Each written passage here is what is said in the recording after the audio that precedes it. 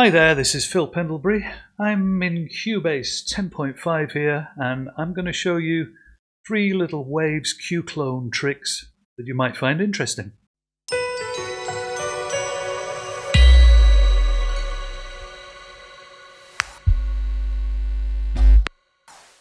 So, QClone, as you can see here, it's often overlooked and treated like a kind of mystic tool that no one uses. Pretty old now, but still has some very interesting qualities. The idea of QClone is to use it to copy EQ curves from various devices, and used a lot on hardware originally. But you can use it on plugins too, and I'm going to show you 3 of my little favorite tricks.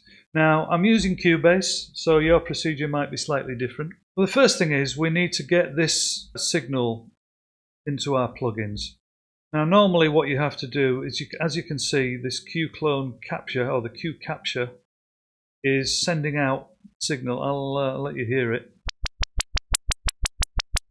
So basically what that is a sweep from a very low frequency to a high frequency, and that's going to be sent into the plugin or into the hardware that you're using, and then it comes back, and that's why it's saying waiting here. It will tell you the differences on the QClone device itself. The problem a lot of people have, including me, and this is why I gave up with it a long time ago, was getting that signal into there.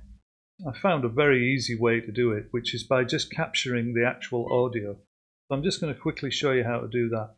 I've already got one done, but let's do a new one. So I've made a track here. It's an mono audio track. I'm going to bring up the desk. Okay, so I'm going to take over the Q Capture plugin and just chuck it on there. You can only have, let's just mute that for a second. You can only have one instance of this plugin running at one time, because obviously it's sending a signal which is being read by the QClone itself. So I've moved the Q Capture plugin onto a mono audio track and muted it, otherwise you're going to hear this, which we don't want. The next step is to render that. Make an blank audio file there. There's nothing in it. That's what we want to hear. Now, you could render this out any way you want. I choose to do it using render in place. So we're going to open the sound. I'm just going to set up the render and make sure that it includes channel settings, because if you do it dry, then you won't get the plugin sound. So including channel settings, and then we'll render. I'll mute both. That's the source that I've muted there, and there is our rendered audio. Okay, and as you can see, there's the rendered audio. If you want to look at it inside a part, maybe there's the actual file. Now, I did consider actually putting this audio file up for download to make it a lot easier for people, but there's too many factors involved. One of them being, what sample rate you're using and so on and so forth. I'm not sure how much difference that would make, but I'm sure it would make some difference. And on top of that, I'm sure that there's some kind of copyright probably involved, so I didn't feel comfortable doing that. But I think it's very simple. You just need to record that sound into a simple mono audio file. Okay, so with that done, I'm going to delete these tracks that I use for the demonstration, and I'm going to move Q Capture back over to something that I've already got set up. So there's our captured audio, as I've just explained. So, very simple. Back to the mixer, and you can see I've got Q Capture right at the end of a chain of other plugins which are all for use in this demo. And also what we need to do is insert the actual QClone plugin into another audio track. I've done there. That's actually a stereo track. Again, doesn't really matter for this purpose. And there's the QClone itself. Now, don't forget, you can only use one QClone at a time, one capture at a time. So if I now play the audio that I've recorded, QClone thinks that it's receiving what's being transmitted. You can see that the input and output are nicely balanced. That's exactly what we want. So good. All right, so we'll leave that running. Even though it is muted, it's still receiving the signal, which is great. So we're not going to have to hear that. So bring the mixer back. and off we go. Let's move. The first thing to do is we set the QClone plugin itself to capture, and then we're going to start a plugin. So I thought, as a nice little demo as to how it works, I'll bring up one of Waves' one knob plugins. So here is the one knob filter. Now these are all inserted. These are bypass the other plugins that are part of the demo. Q capture plugin is right at the end of the chain, and one knob is before the Q capture plugin. Simple as that. And you'll see that as we move, you can see exactly what's going on, what that plugin is doing to the EQ curve. Now don't forget, there's no dynamics or anything else here included. This is literally just EQ. So we can actually move that around. We can change the resonance to extreme. You can see there's all sorts of odd things happening there. No resonance, moderate resonance, and see, that's what's going on. The other thing here is to watch out for the headroom. As long as the basic signal is still around the center there, I find it to be acceptable. So there we are. We can see as the filter goes right down, you can see signal. So that's interesting because it gives you a chance to see what some of your plugins are actually doing visually that you wouldn't normally see. For example, the one knob filter. Now we all know what a filter does, but sometimes it's interesting to see. I never particularly liked the sound of that extreme resonance, and now I know why, because it is really extreme. With no resonance at all, there is still a little bit of resonance there, as you can see it. So I found that interesting. The other thing I found interesting, just to prove that it's doing its job, was my Tone Boosters Morphit, which is what I use to equalize the headphones when I'm mixing with headphones. Now you can see the EQ curve there that is being produced to equalize my headphones to how I like them. Anyway, that's another video. And if I turn that on, you can actually see that QClone's picking it up really nicely. So the scale is slightly different, but yeah, you know, it's picking that up really accurately. Pull in a couple of others, you can see the same thing, which is pretty neat. In this case, obviously, you can see the curve, so this isn't really giving us any benefits, but it is showing that it's working and what it's doing. Let's move on to the intended purpose of QClone, which is to capture those exact EQ. So I'm going to bring up one of my UAD plugins, and this is the distressor. Now, obviously, the distressor is mainly meant to be gain reduction and compression.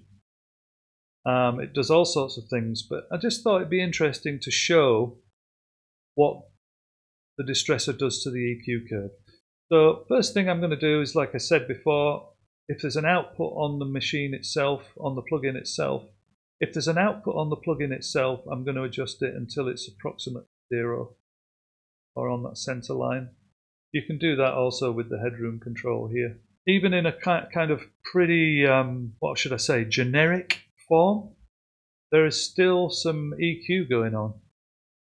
Even, you know, there's still a little bit of bottom end being pushed up there, and once we start messing around with the detector, you see all sorts of things going on, and many of us have no idea, you know, what was being caused. Look at the bottom shelf there.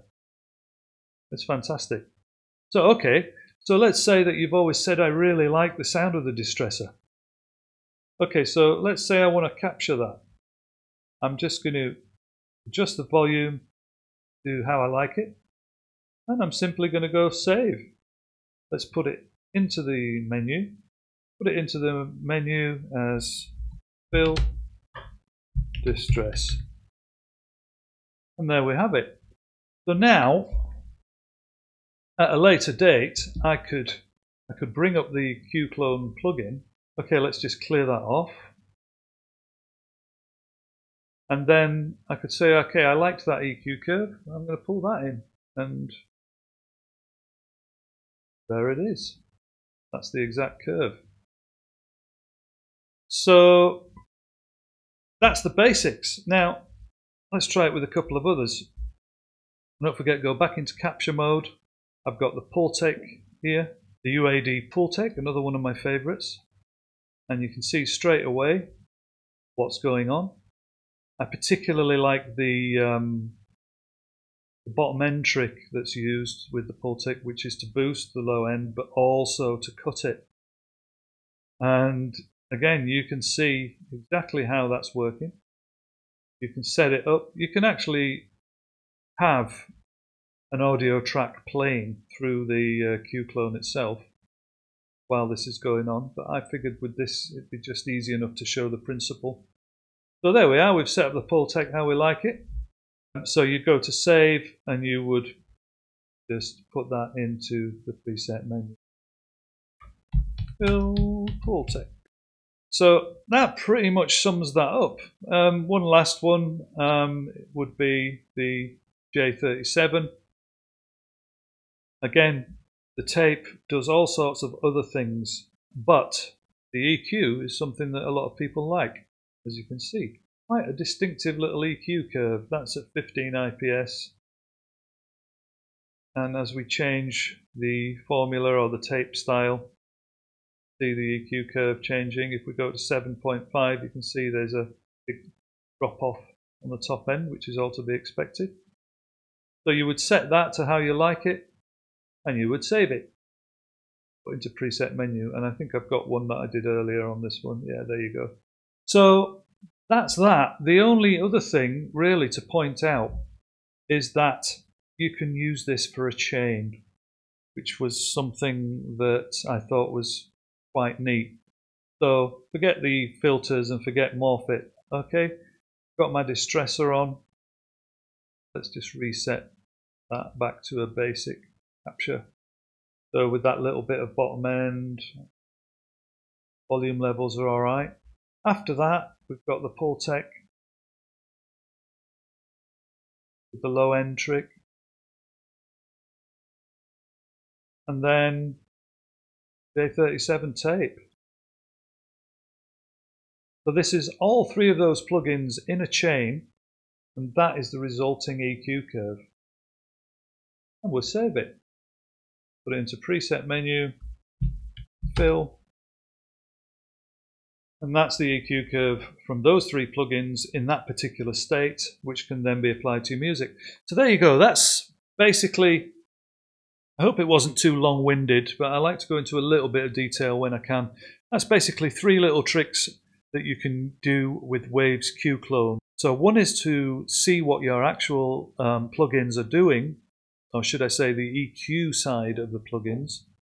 One is to replicate the EQ of a single plugin, and one is to replicate the EQ of a group of plugins like I just showed you at the end there. So there we are in Cubase, and I hope that made some sense, and I hope it helped some of you. See you all again soon. Cheers for now.